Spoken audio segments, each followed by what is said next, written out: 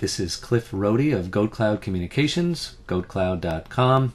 We're about to show you a video with a tech tip. Hope you enjoy. Okay, today's lesson is pretty easy. We're going to learn how to unsend mail in Gmail. Here's what you do. First, you got to go into your settings over here. We're going to click on this, go to Settings. We want to then go to Google Labs.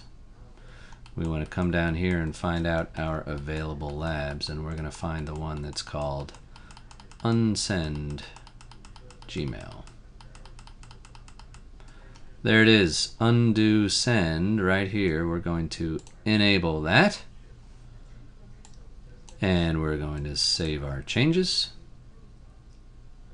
They are saved, and now I think what we're going to do is go back here and we're going to set those configurations so that we make sure they are what we want them to be. Let's see, where is that? Where is that unsend?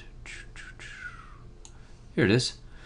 We want to change the cancellation period for up to 30 seconds. That'll give us 30 full seconds to decide to not send that email that we want to go ahead and send, or not send as the case may be. We're going to save changes again. Now, if we compose a message, we're going to send it to Cliff at GoatCloud, and we're going to call that a test.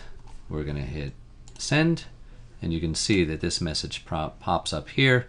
We can undo it if we want to. If we want to undo it, we just hit undo, and it gives you back the draft. So, if there's an email message that you would prefer to not send after you hit send, you can bring it back using Gmail. Thanks a lot. This is Cliff Rohde of GoatCloud Communications. We hope you enjoyed the video. If you did, please give it a thumbs up or like us on Facebook, follow us on Google+, on Twitter, etc. Thanks a lot.